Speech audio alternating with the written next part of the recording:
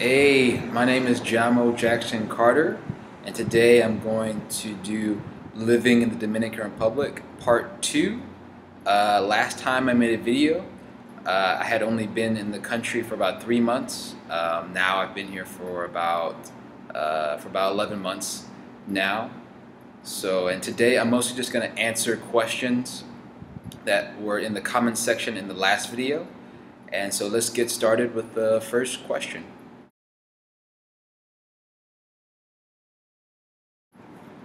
No, it is not necessary to have citizenship here.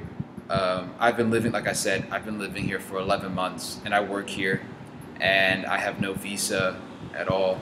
My tourist visa expired like 5 months ago, so I am an illegal immigrant. But the worst thing that happens is, when you leave the country, they do fine you for like 2,500 pesos, which is like $55 or something, like $60. So it's not that big of a deal. However, if you do work like in a call center or a more formal job, the company does require you to apply for a work visa, which costs about 25,000 pesos, which is like $550. So, and it's a bit of a tedious process. So like I said, if you work for like a formal company or a call center, you do have to go through that process. But in general, it's not necessary, and it's not that big of a deal not to have a visa or anything like that, or a citizenship.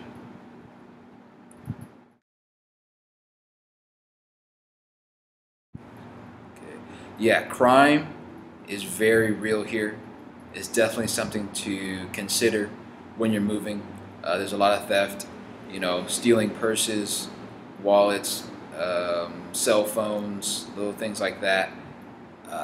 Someone told me one time a lady was walking down the street with her purse around her shoulder, and a guy on a motorcycle, while riding the motorcycle, came and just grabbed the purse while riding and just, rode off and stuff. So, thieves are very creative here. Stealing in the home. I've heard a lot of that. So it's definitely something to be aware of. However, personally, I have never experienced any crime, and I've lived in, San Isidro, which is a little bit outside of Santo Domingo. It's a bit of a, it's a dangerous area. I lived in San Cristobal before, which I say that because those aren't the nicest places, but I still haven't experienced anything. So the way to counteract, crime, I guess, is obviously, staying out of dangerous areas, not walking around, at night, asking for trouble and stuff like that. And so, like I said, I haven't experienced anything, but, just from what I've heard here, crime is very real, and it's definitely something to think about before, you come out here.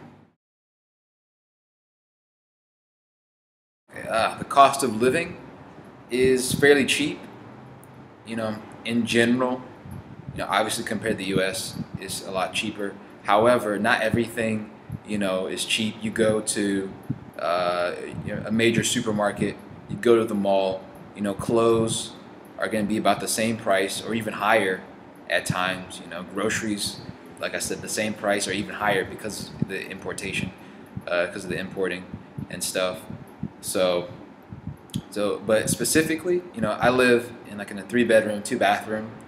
Costs about $600. It costs like $600 a month, which is like 28,000 pesos. Utilities like water, gas, electricity, phone bill, internet. It costs about $200, so about $800 total a month. So it's very doable, and that's fully furnished, a fully furnished apartment. If you're talking about, single bedroom, looking at like 15,000 pesos. I have a friend who actually lives in Gascoy. It's an area. It's a nice area in Santo Domingo. He has a single bedroom apartment for about 8,000 pesos, which is pretty nice. I don't think it's furnished, but you can find stuff like that out here. It's cost of living is pretty cheap here in general and stuff like that. So if you're in school university or high school, you work a job for 2 years, you want to come out, you know, live abroad. It's very doable. Or if you're in the working world, corporate world, you want to, relax, have a nice time in a tropical country. It's very, very easy, very possible, very doable, to come out here and live, fairly cheap and save money and stuff like that.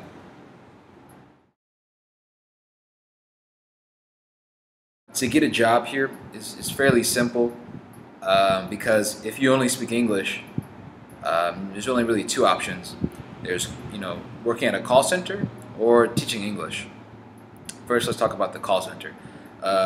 Like I said earlier, to work at a call center, you need to get a work visa.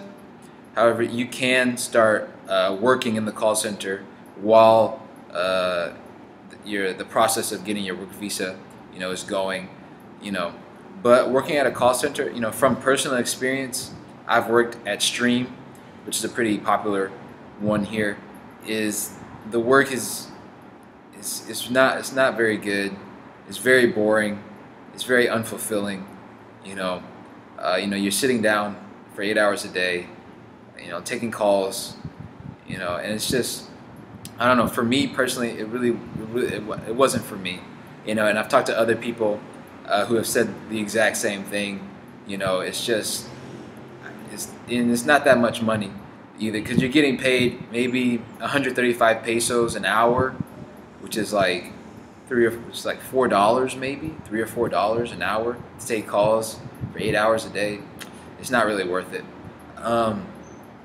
But like I said, to get that job though, you have to apply for the work visa. Now, the other job, teaching English, is what I do now, and I would highly recommend, if you're going to move here, you want to work here, I would highly recommend teaching English. It's very fulfilling, very rewarding. You build real relationships, with your students. It's a dynamic profession, teaching English. Yeah, it's very cool. And also, with the school I work in, Academia Europea, I do not need a work visa, so I don't have to go through that process. I don't have to spend that 25,000 pesos, like $550. So it's really, really, I like that about it. There's some other private language schools in the area. I don't know if you need a work visa, but I would guess that you probably don't. They probably just accept anyone and stuff like that. So to become an English teacher at a private language academy is very easy. It's very simple, and it's very rewarding too. So I would highly recommend that. So like I said, to get a job, if you only speak English in a call center, you have to apply for the work visa, and then at teaching English at a private language academy, you just walk in, you show them your resume, and you're a native speaker. They'll probably just take you, right away. So,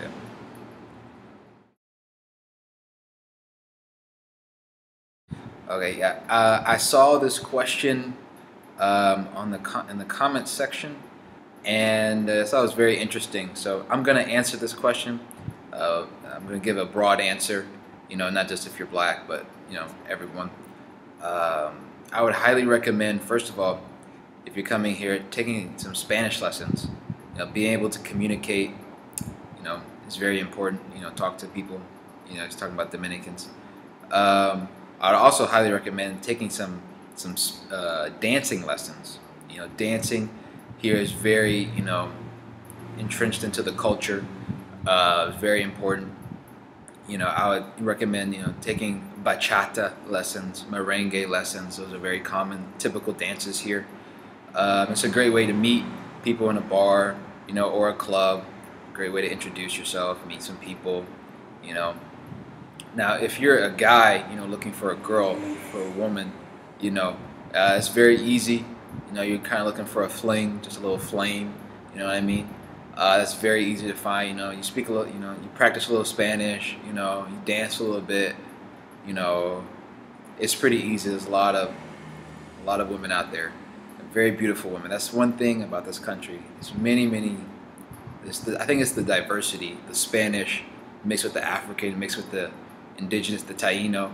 There's a lot of beautiful women here in this country, and so it's very easy to find, a flame, I guess, if you're looking for that. Now you're talking about, a long-term relationship.